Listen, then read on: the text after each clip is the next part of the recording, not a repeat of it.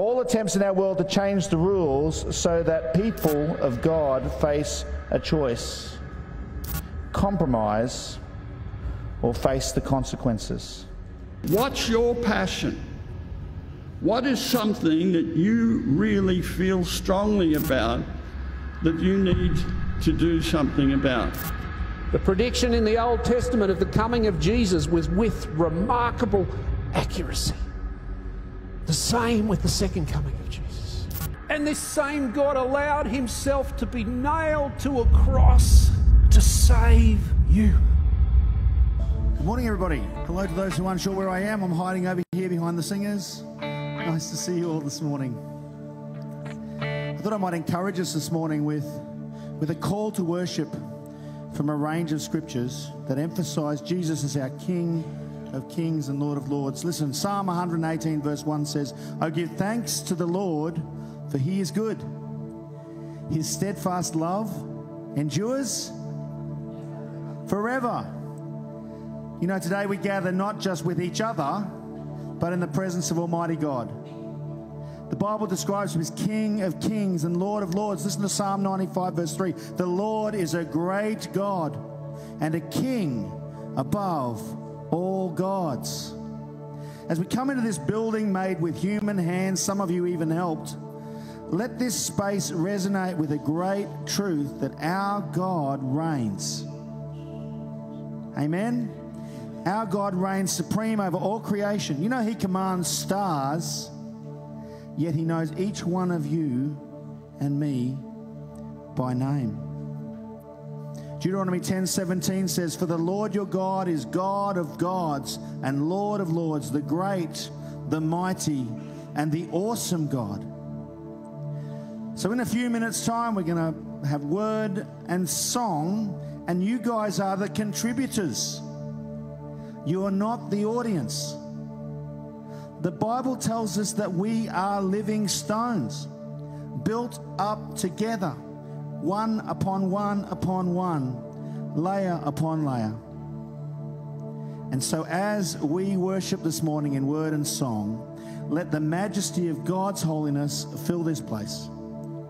May our worship be a sweet smell, rising like incense before the throne of God, the Most High. Do you realize when you contribute in song this morning, in word this morning, in prayer this morning, that you are adding to the sweet smell of praise unto God?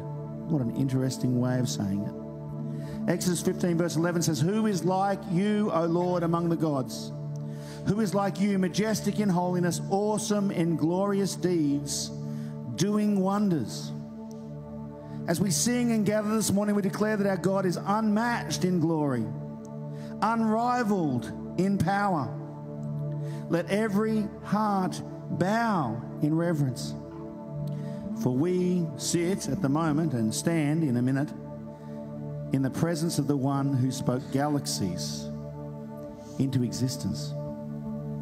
Psalm 22 verse 28 says, "For the kingdom is the Lord's, who rules the nations. And this is the great and mighty God who rules the nations." This is what he has declared to you and I today. Listen from 1 Peter. "Blessed be the God and Father of our Lord Jesus Christ. Because of his great mercy, he has given us new birth into a living hope through the resurrection of Jesus Christ from the dead." Did you catch that? He has given us new birth into a living hope through the resurrection of Jesus Christ from the dead, and an inheritance that's imperishable, undefiled, unfading, kept in heaven for you. You're being guarded by God's power through faith for a salvation that's ready to be revealed in the last time. And you know what Peter says is our response to that idea? This blessed hope, this inheritance, this imperishable, unfading, undefiled presence in God's presence. he says we should rejoice. We should rejoice with inexpressible and glorious joy. So I thought I'd give you a few more words to call you to worship this morning, pointing you to the majesty of the God who throws galaxies into space, but who's also drawn us in through mercy and grace, giving us a hope in the resurrection of Jesus Christ our Lord. Would we stand for prayer? This is part of our worship as we pray now. We're praying to Jesus, who has on his robe and on his right thigh a name written. You know what that name is? King of Kings and Lord of Lords. Let's bow for prayer. Oh Lord, our King, our Lord, our Saviour, we thank you for the glorious hope that we have kept in heaven for us. We pray, Father, that as we gather for worship this morning, that we might be the contributors, that we together might lift our voices as a sweet aroma to you, hymn of praise unto our God, that many would see and fear and put their trust in the Lord. Amen? Let's worship the King of glory.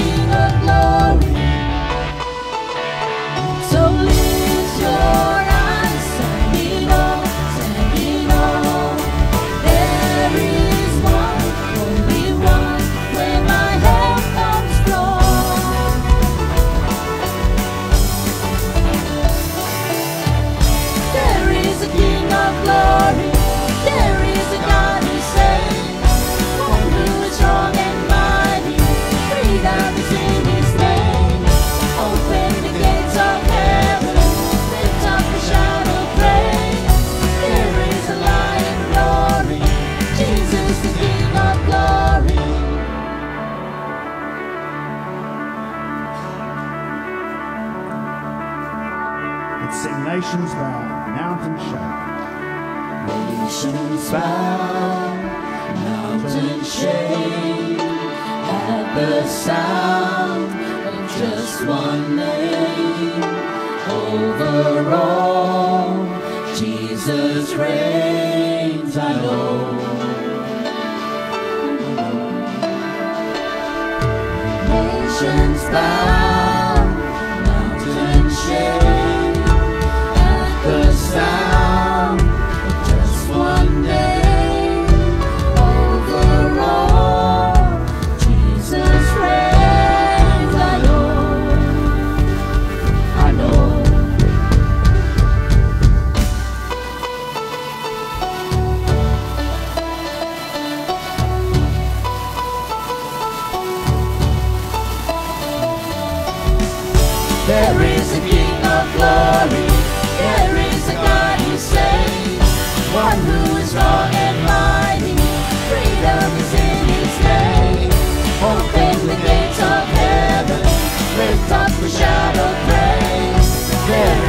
lion roaring, Jesus the King of glory.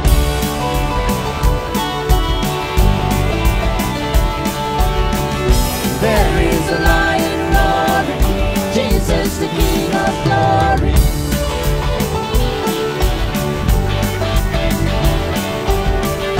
There is a lion roaring, Jesus the King of glory. Majesty, worship His majesty. Unto Jesus, unto Jesus be all glory, honor, and praise. Majesty, Majesty, kingdom, authority, flow from His throne unto His own, His anthem so exalt, lift up on high the name of Jesus. Magnify, come glorify Christ Jesus the King. Majesty, majesty, worship His majesty. Jesus who died, now glorified. Jesus who died, He's now glorified. Jesus who died, now glorified. King of all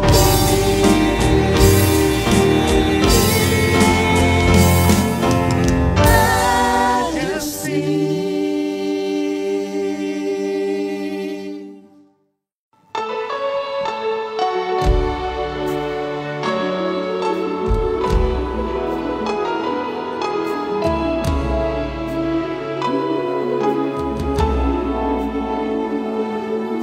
Thousand generations falling down in worship, sing the song of ages to the Lamb.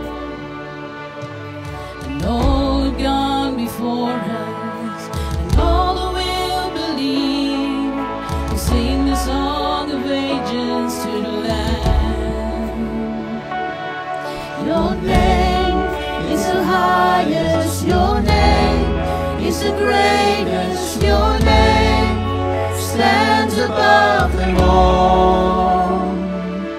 All thrones and dominions, all powers and positions, your name stands above them all.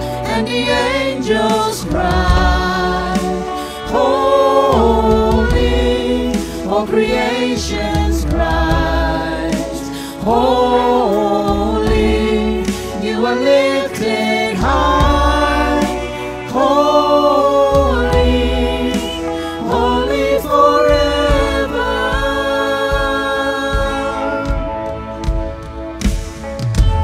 If you've been forgiven, and if you've been redeemed, sing the song forever to the Lamb. if you walk If you walk in freedom, and if you bear His name,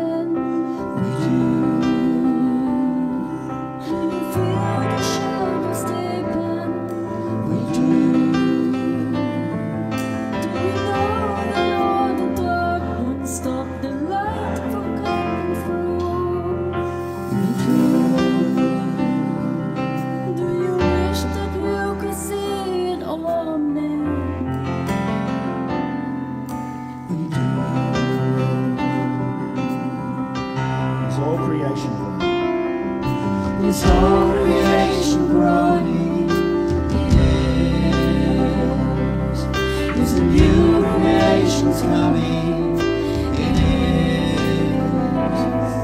is. Is the glory of the Lord to be the light within our midst? It is. Is it clear that we remind ourselves of this? It is.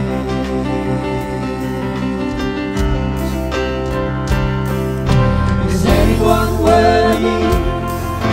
Is anyone whole? Is anyone able to break the seal and open the scroll?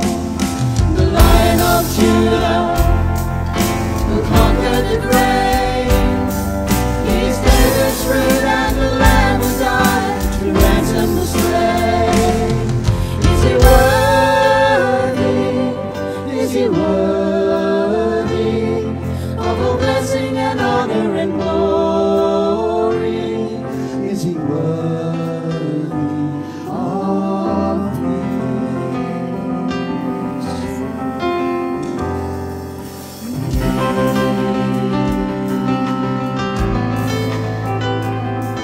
Does the Father truly love us? He does. Does the Spirit move among us? He does. And does Jesus, our Messiah, hold forever those He loves? He does.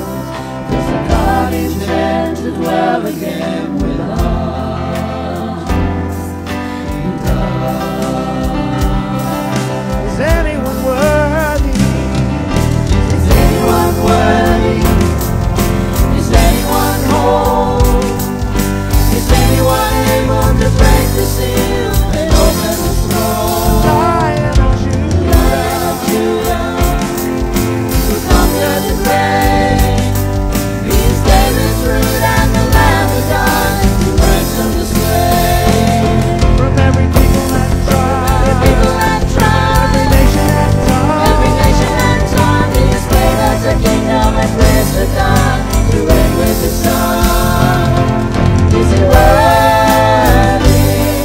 Is He worthy of all blessing and honor and glory? Is He worthy? Is He worthy? Is He worthy of Let's declare it. He is. Is He worthy? Is He worthy? Is He worthy? Yes. He is.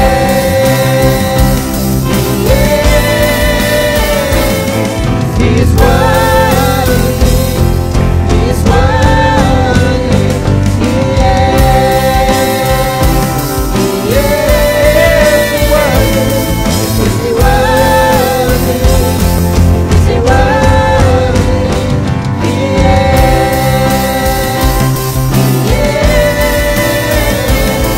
He is worthy. He is worthy. He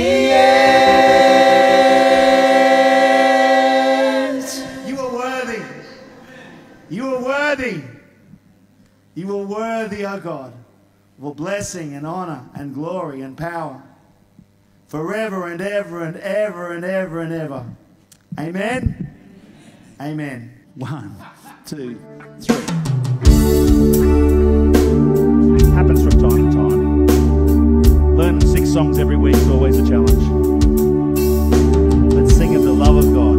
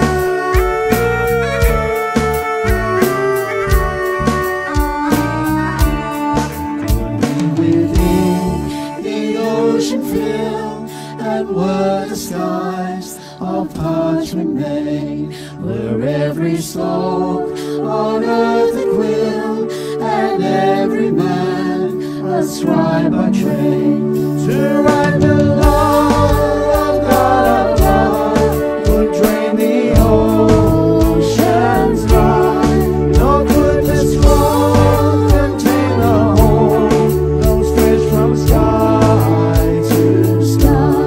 Oh, love of God, how rich and pure, how measureless and strong, it shall forevermore endure. The saints and angels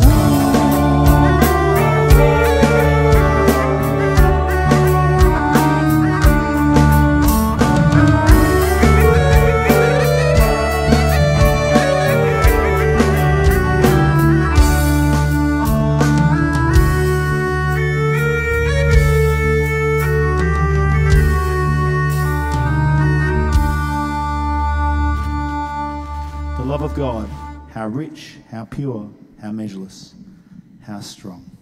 Aren't we thankful for his love today? Let's pray. Lord, thank you for those words that were spoken. Thank you for your scriptures, Lord. And Father, help us to unpack this really difficult issue of marriage and divorce and remarriage.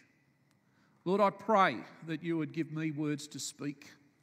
And Lord, would you open up our hearts and minds to hear what you have to say, Lord, and help us to put these words into practice. And we pray these things in Jesus' name. Amen. So we're continuing in our series in the Gospel of Mark. We're up to this passage where Jesus talks about divorce. And we're using Matthew 19, 1 to 12 as well, because this is the same occasion. And while Mark is very succinct and to the point, Matthew gives us a little bit more information that helps us to understand this passage a little bit more. Now, I was watching SBS the other day, and there was an ad came on, and it was I think it's the TV show Insight, where they look at current issues and things like that. And it seemed to me they were looking at the issue of marriage and divorce. And there was this woman who was speaking, one of the crowd, people in the crowd, and she said, "I've been divorced 11 times." And she'd been engaged, I think it was 25 times or 28 times. And I thought, my goodness, how could you get into a place where you've married 11 times? And she was listing all the previous husbands she had, all the things that went wrong. And one thing just flowed into another. And I thought, wow, this is our community. This is our world's view on what marriage is. You know, you can get married, you can divorce whenever you want. But what about the other side? You know, I've seen in my 25 years of pastoring women and men who have come to me who have lived with really incredible, difficult circumstances that never change year after year. They're still holding on to that truth of the scriptures to remain married, even though life is a living hell for them. Does God want people to go through this day in, day out with no break, with no way forward? What does the Bible speak on those circumstances? And as we speak on this, I'm aware that there are people in our congregation who have been divorced. There are people in our congregation who have remarried, and having spoken to so many of them, I just want to reflect what they've always told me. Going through a divorce is the worst. It is terribly, terribly traumatic. It's one of the toughest things that people have had to go through. And many people, when they get married, when they walk down the aisle, there is not even that sense, there's not even that thought, this is going to come crashing down in years to come. Sometimes bad things happen, hey? And if you're one of those people today, I just want to pray, I just pray that you would be encouraged. And I pray that God would really speak peace into your life today. That you don't have to remain an unforgiven person for the rest of your days in that state of unforgiveness, but that you can truly be forgiven by God if you were wrong in the situation. So let's have a look at this. And the only way to talk about what Jesus said in Mark chapter 10 that we're looking at is we really need to go right back to the very beginning and look at God's original intent for marriage. So let's just do that briefly. So Genesis tells us that God created the heavens and the earth.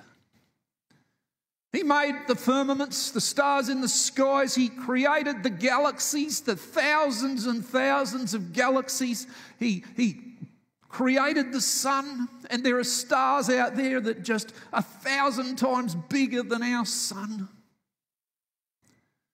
There are galaxies that haven't been discovered. God created them all. God created planet Earth. He created the plants and the trees and the creatures, the animals that crawl along the ground, the fish in the sea, the birds in the air. And every time, every stage of creation, He said it's good. But His crowning achievement was the creation of man and woman, made in the image of God, made in His very image. He formed them, created them, breathed life in them, and after they were created, the comment was it wasn't just good, it was very good. And in the garden they were put, and they could walk with God, enjoy fellowship with Him, and God instituted this thing called marriage. These words come from Genesis 2:24 and 25. For this reason, a man will leave his father and mother and be united to his wife, and they will become one flesh. The man and his wife were both naked, and they felt no shame. So God created man, and then He created woman. It's not good for man to be alone.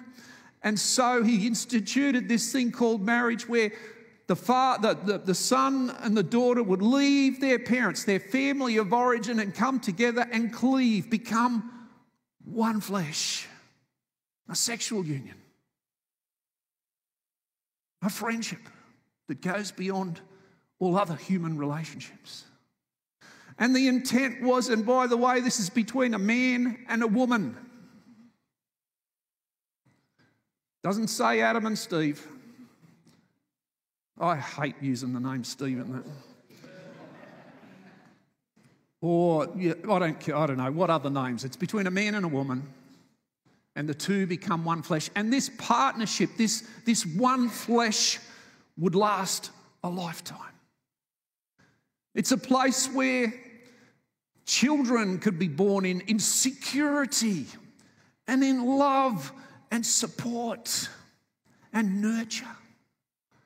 It's a place where there can be peace. And let's take it a step back. If you think of the Trinity, Richard was talking about the Trinity in the communion service. There's Father, there's Son, and there's Holy Spirit.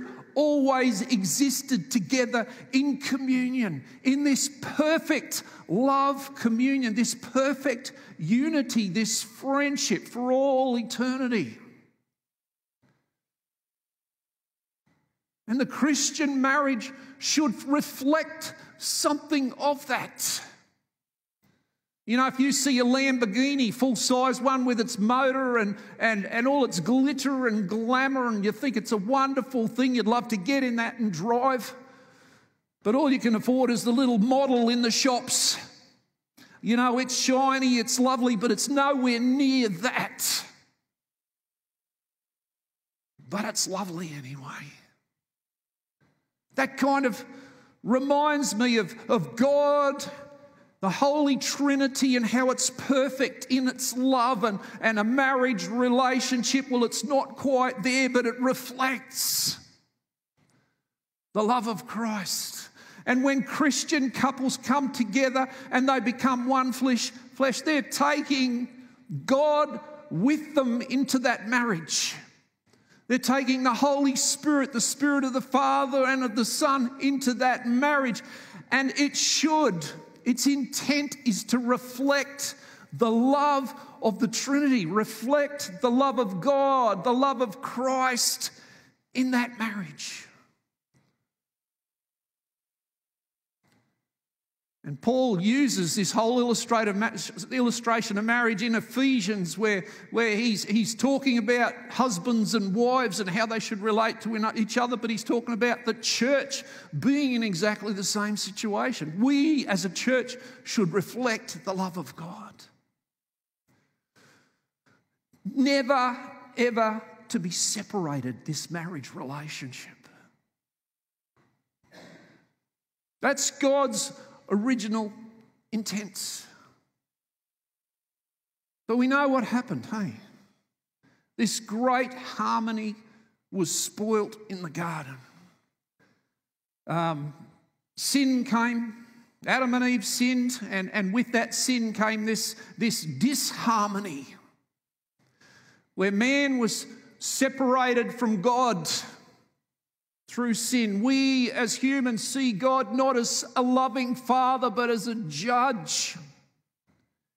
And we look upon creation, and creation looks upon us with enmity, and there's thorns and there's thistles as we try to eke a living out of this place. And there's also disharmony with husband and wife, with human relations. And marriage is now a struggle. Have a listen to these words to the woman. He said, I'll greatly increase your pains in childbearing. With pain you will give birth to your children. Your desire will be for your husband, and he will rule over you. To Adam he said, because you listened to your wife and ate from the tree about which I commanded. See, the wife isn't always right. Because you listened to your wife and ate from the tree about which I commanded you, you must not eat of it. Cursed is the ground because of you. Through painful toil you will eat of it all the days of your life. So this great harmony was spoiled, and so marriage now became wonderful and good, and the intent was still there, but it was always going to be thorns and thistles in the midst. It was going to require hard work from both parties. It could still be meaningful, it could still be wonderful, it could still reflect the love of Christ, but that required Jesus in the marriage. That required hard work from husband and wife to make it work. Anyone who's been married for a long period of time recognises this. At every stage of life, you're dealing with something. Because of sin.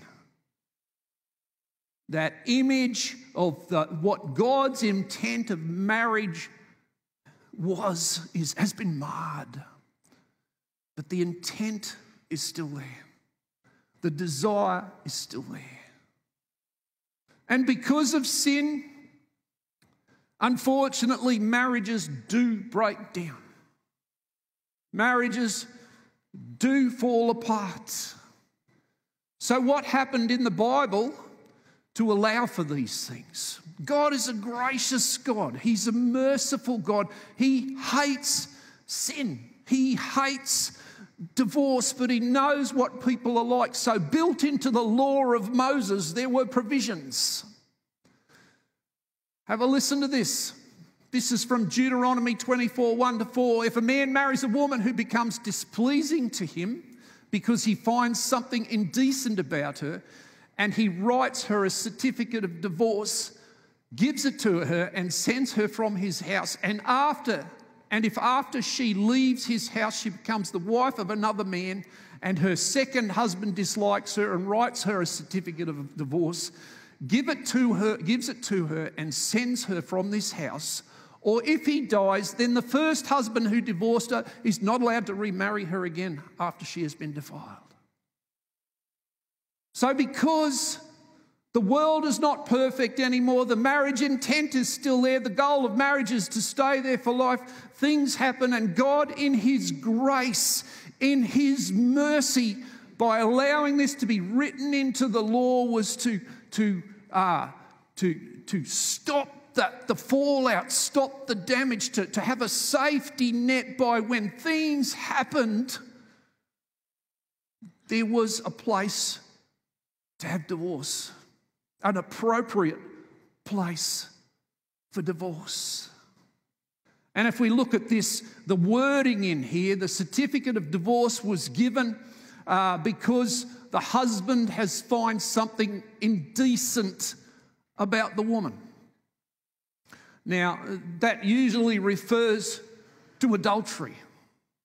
So here we have the Mosaic law saying that if all else fails, there is a divorce and a certificate is given to that person who is to be sent on that way.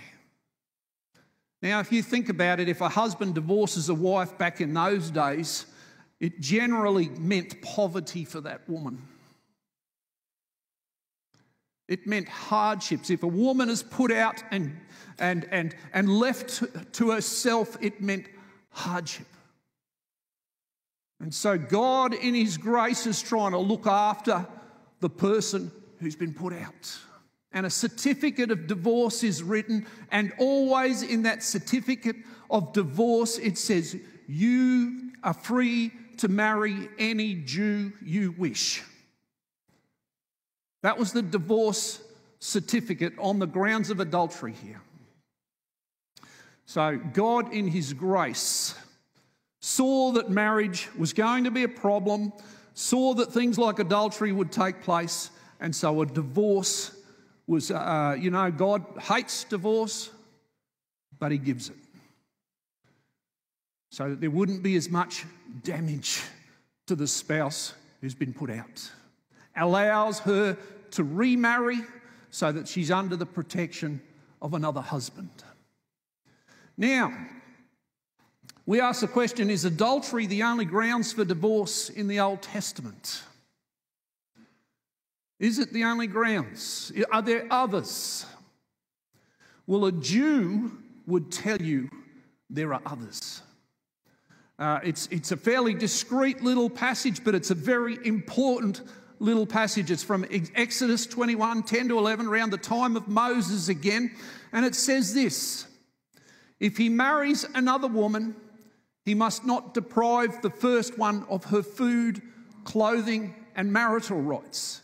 If he does not provide her with these three things, she is free to go without any payment of money. So what's being said here in the context of this is this guy has a slave that he marries.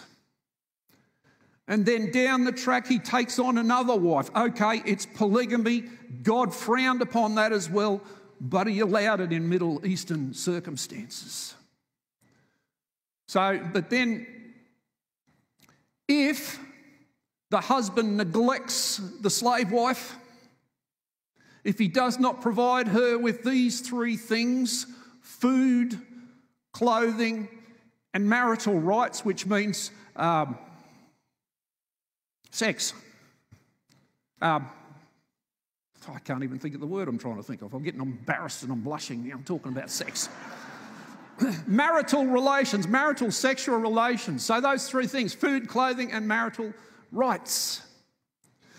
If he is depriving her of that, she's free to go. She's free to go. So this is really interesting because the Jews saw this as a reason for divorce. The Jews practiced this right through to the time of Jesus. It was an opportunity, once again, if there is neglect, if there is abuse, there is a way out of that situation. And the Jews figured that if a slave girl could have those rights, any woman could have those rights. If there is abuse, if there is neglect. So we've got 4 grounds for divorce in the Old Testament that Jews lived by. Adultery, the withdrawal of food, clothing, and sexual intercourse in the marriage. They were the grounds of divorce. And it's really interesting over the centuries that Jewish marriage vows were connected to this. In their vows, they would vow to provide their wives with food, clothing, and marital rights, conjugal status. 4 things. If you add adultery to that. And you know what? When we trace our English marriage vows, our Christian marriage vows, it can go right back to that passage. You know, the promise to love, the promise to be faithful, the promise to look after her physical needs, and all of these things, they're traced back to this through the Jewish marriage ceremony. So the breaking of these marital vows were grounds for divorce. And even then, I want to stress this, even then God's desire is reconciliation. God's desire is to patch it up, that things would be made right. There would be forgiveness and a restoration and rights made wrong, wrongs made right. Even Paul, when he's in Ephesians chapter 5, he's talking about this. He's talking about husbands, you need to feed. You need to nurture, just as Christ does with the church. We can see these threads going all the way back to Exodus 21. The other thing that's worth noting in the Old Testament is that God himself is a divorcee. God initiated divorce with the Israelites. Remember, God brought them out of Egypt, brought them to Mount Sinai. It's there at Mount Sinai. There was a covenant, a marriage-like covenant, where the people promised to worship only God, that they wouldn't commit adultery with other gods. And God made promises to them, I will look after you, I will nurture you, I will clothe you, I will feed you. I will be your God, you will be my people, I will be your husband, you will be my bride. And he carried her across the threshold of the Jordan River into this promised land where he fed, he clothed them. And yet continuously they prostituted themselves. They committed adultery with other idols of the Canaanites. Remember that passage, the book of Hosea, where God instructs Hosea to marry a prostitute. And this prostitute would go out and sell herself to men every day, and Hosea's heart's breaking, and God is saying, you know what? This prophet, he's doing this as a picture of me with you, Israel. He sent prophets to warn, he sent prophets to tell them what they're doing so that they could repent and come back and get this marriage-related sorted. But in the end, God said, enough. Enough. Not because he broke covenant, because the Israelites broke covenant. It's not a sin to be a victim and seek a divorce if nothing else can be done, if everything's been tried, if everything has been put into that marriage and that person who's the offender is unrepentant and unchanging, because that's the picture of God with Israel. So then we come to this passage in Mark 10, where the Pharisees come up to Jesus. It says that they were testing him, but I think it's even more than that. And I'll get to that in a minute. They say, is it lawful for a man to divorce his wife? So that's the question that's asked. And Matthew chapter 19 is a more thoroughly Jewish gospel. And these few words that are added in chapter 19 actually add terrific perspective to this passage. In Matthew 19, it says, is it lawful for a man to divorce his wife for any and every reason? Okay, that last phrase in Matthew 19 means something. See, there were two schools of thought happening in Jesus' time, and it was a hot topic. There was the Hillel rabbi school that said a divorce can happen on any grounds, on any cause. And they traced it back to Moses' words when he gave them permission to write out a certificate of divorce for adultery. And they said, for any and every reason. The word cause back there in Deuteronomy means any cause. And so this Hillel school said, you can divorce for any reason. If your wife spoils your meal, divorce her. If your husband snores, divorce him.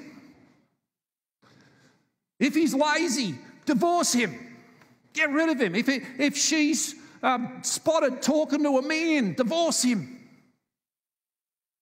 Write a certificate, tell her to get out. That's it. That's what was happening in Jesus' day, and it was growing more and more that same way. Marriages were being trashed, a bit like today, in the Jewish world. The other school, the Shammai school, said no, divorce doesn't happen for any cause. Here's the biblical grounds, the 4 grounds for biblical divorce, no others. And so this debate was raging all over this phrase, for any and every reason, or for any and every cause. That's why Matthew 19:3 is very important for us to get this context. There was a real battle going on. People were divorcing for any and every reason because of the Hillel school. And because of the Shammai school, people were saying, no, biblical, the 4 biblical reasons are it. What was Jesus' response? He said, well, what does Moses say? Let me just read it so I'm in context. What did Moses command you? He replied. They said, Moses permitted a man to write a certificate of divorce and send her away. It was because your hearts were hard that Moses wrote this to you, Jesus replied. And then he starts talking about biblical creation and the institution of marriage back in Genesis. He says, back at the beginning of creation, God made them male and female. For this reason, a man will leave his father and mother and be united to his wife, and the two will become flesh. Therefore, let no one separate. So that was Jesus' answer to these guys. With this in mind, then he goes on. So they're asking, is it lawful for a man to divorce his wife for any and every reason? And Jesus says, anyone who divorces his wife and marries another woman commits adultery against her, and if she divorces her husband and marries another man, she commits adultery. So what Jesus is saying, this Hillel interpretation of any cause divorce is wrong. And if you divorce someone using that cause, any cause thing, and you marry another person, you're guilty of committing adultery. If you've just just used any cause to divorce your wife, using this any cause clause, and then you go and get married, you're committing adultery with the woman you married. So this is not saying adultery is the only reason. As we've seen, there are biblical grounds for divorce. Abuse being part of that. Neglect being part of that.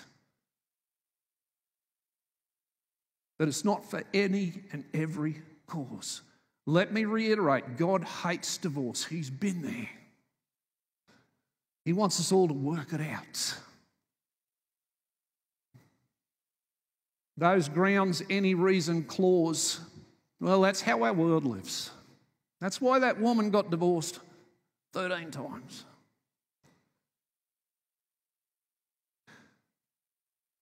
What does this mean for us today? I've just got a few things I'd like to say.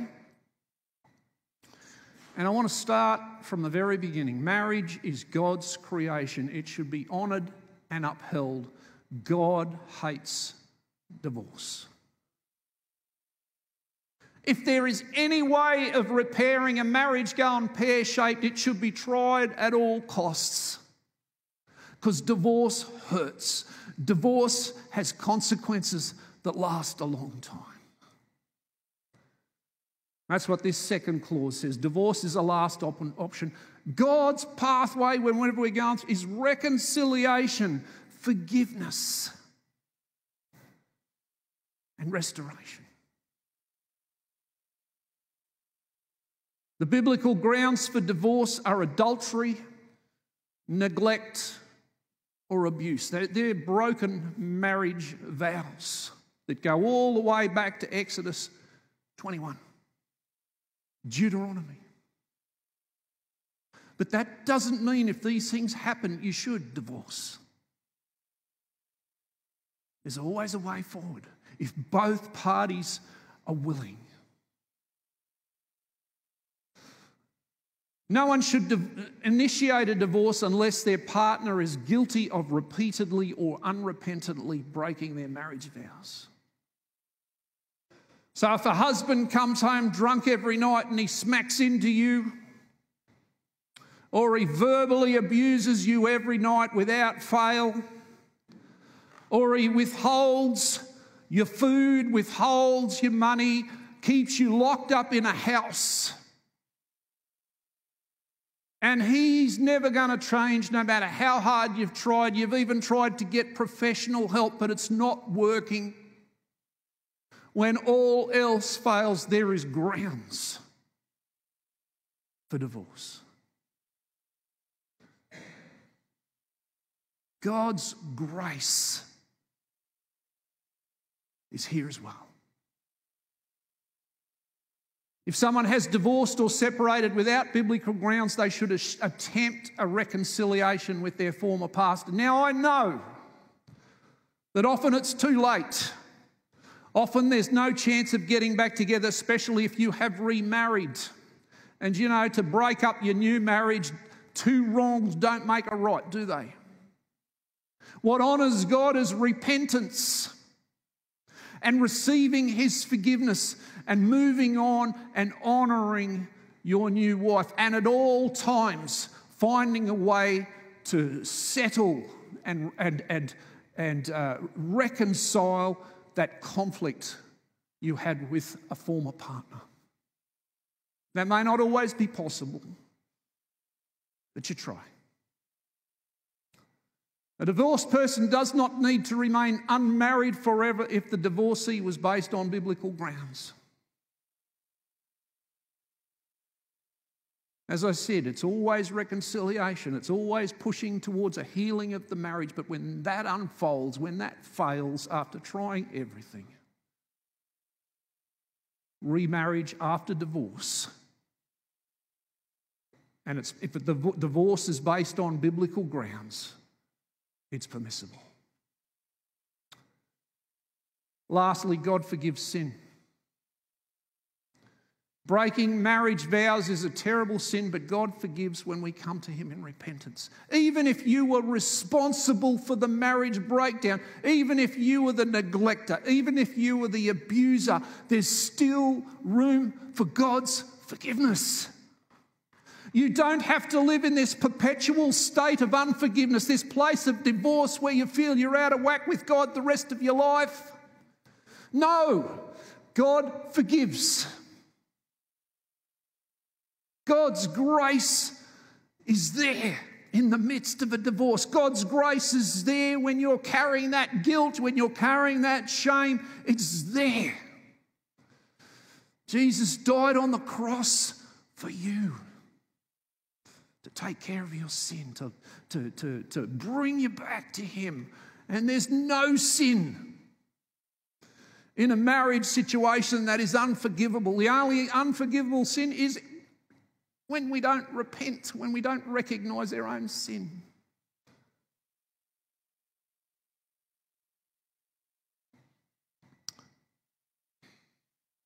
Just want to pause now. And I want to take time to pray for those who have been divorced.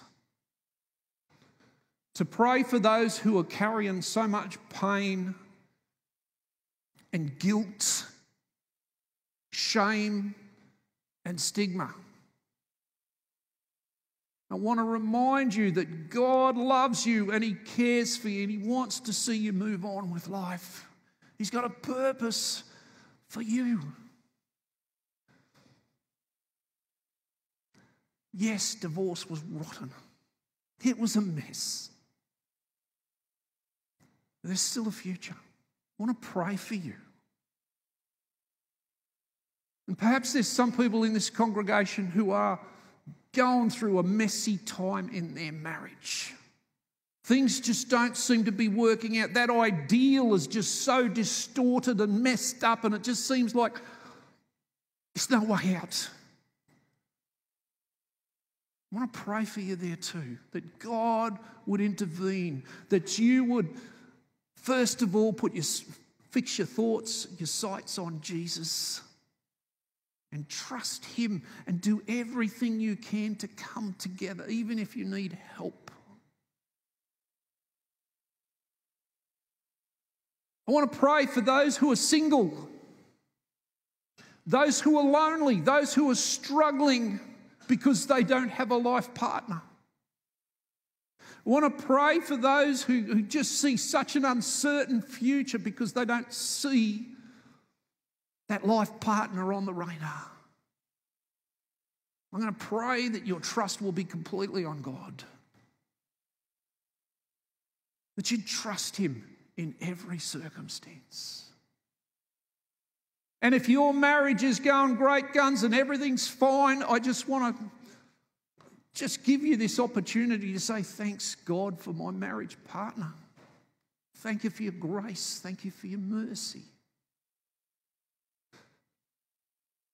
One of the greatest pictures of God's grace in the Bible is King David. We know the story of King David, don't we? David already had multiple wives, but he spotted Bathsheba one night bathing on another building, and he just had to have her, summoned her, committed adultery with her, gave orders that her husband be killed in battle. Of course, she's pregnant. Of course, the baby dies as a consequence, but David repents. And God forgives. And it's interesting, the next baby born to Bathsheba is King Solomon, the next in line. That line all the way to Jesus Christ.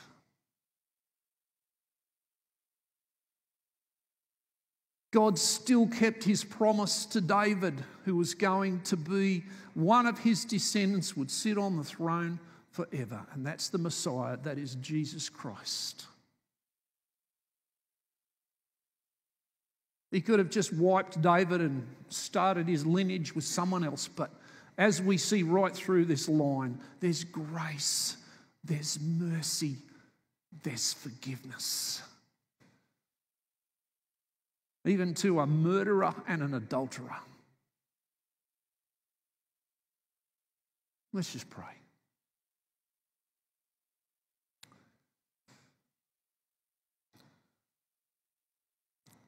Lord, I want to just bring to you those who are living with the pain of divorce. those who were just victims because of a person's actions, unrepentant actions, or whether they can take blame and responsibility.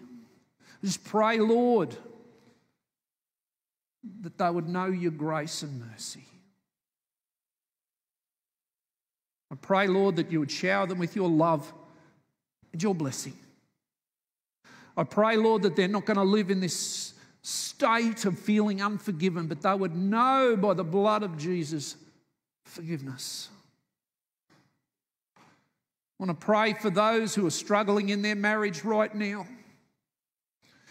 They seem to be doing everything they can to do something, Lord, but it just seems to be going pear-shaped. I pray that you would intervene, that they would look to you and both come to you to seek a way forward, even when a way forward cannot be seen. But I pray for those who are single and yearn to be married. I pray for those who are doing life alone. Just pray, Lord, you would be their all-sufficiency right now. Lord, I thank you for the blessing of marriage. There's some here, Lord, who want to say thank you for the spouse that you have given me. Thank you for your grace and mercy there as well.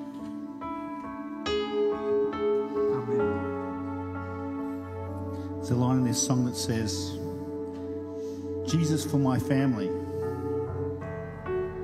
I speak the holy name of Jesus. I speak that name over all of us this morning as we conclude our service. We're speaking Jesus into our relationships, Jesus into our marriages, Jesus into our families. Jesus, the answer, the one who redeems, forgives, and brings us new life. Let's stand and sing together as we close our service. I just want to speak the name of Jesus over every heart and every mind,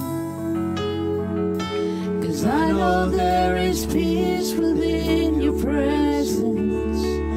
I speak Jesus.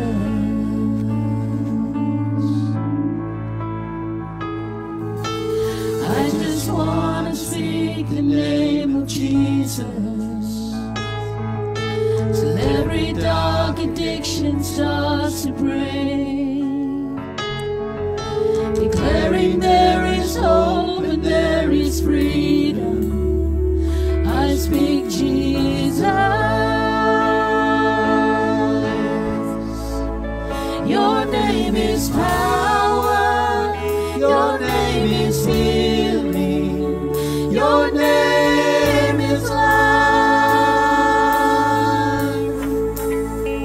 Break every stronghold, shine through the shadows, burn like a fire.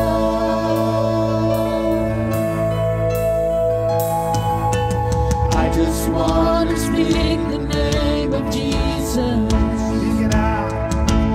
over fear and all anxiety, to every soul held captive by depression. I speak Jesus. Your name is power, your name is healing, your name is life. Break every stronghold, shine through the shadows, the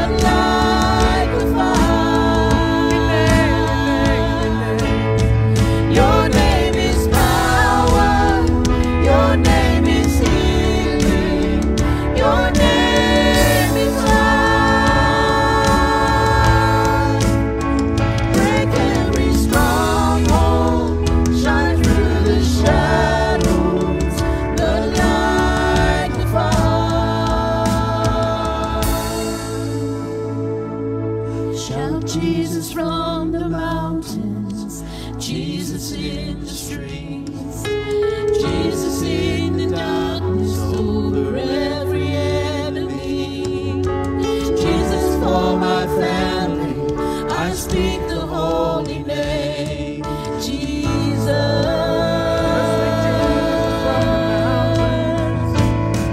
Shout Jesus from the mountains, Jesus in the streets, Jesus in the darkness over every enemy, Jesus for my family, I speak the holy name, Jesus. Shout Jesus from the mountains, Jesus in the streets, Jesus in the darkness over every enemy, Jesus for my family, I speak the holy name, Jesus. Your name is power, your name is healing, your name is life. Break every stronghold, shine through the shadows, burn like a fire. Your name is power, your name is healing, your name is life. Break every stronghold, shine through the shadows, burn like a fire.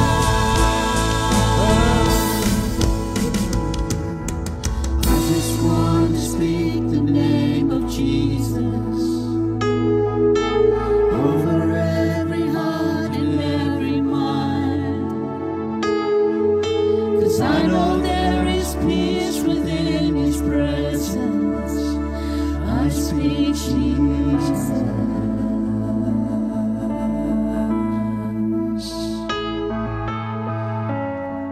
If you need prayer in any of these areas this morning, I'd encourage you to come down the front.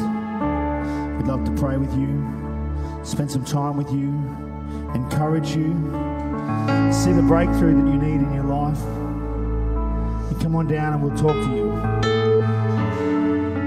Jesus for my family. Do you agree? Jesus for my family. I speak the mighty name of Jesus.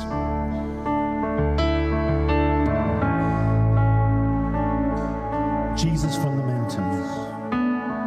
Shout Jesus From the mountains, Jesus in the streets, Jesus in the darkness over every enemy, Jesus for our family, I speak the holy name, Jesus.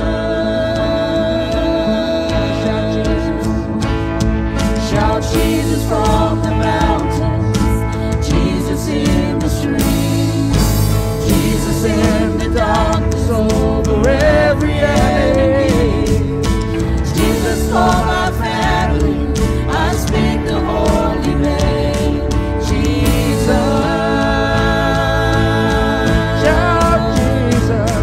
Shout Jesus from the mountains, Jesus in the streets, Jesus in the dark.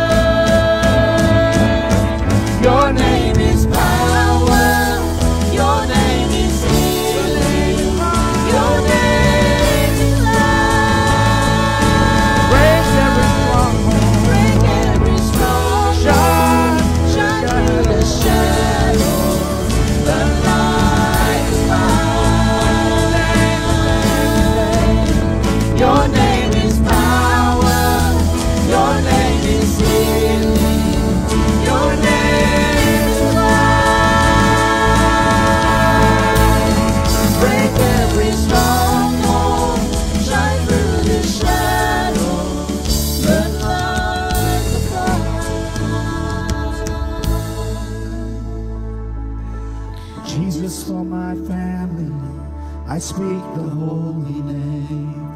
Jesus. Say it again, Jesus, for my family. Jesus, for my family, I speak the holy name. Jesus. One last time, let's declare it. Jesus, for my family, I speak the holy name. Jesus.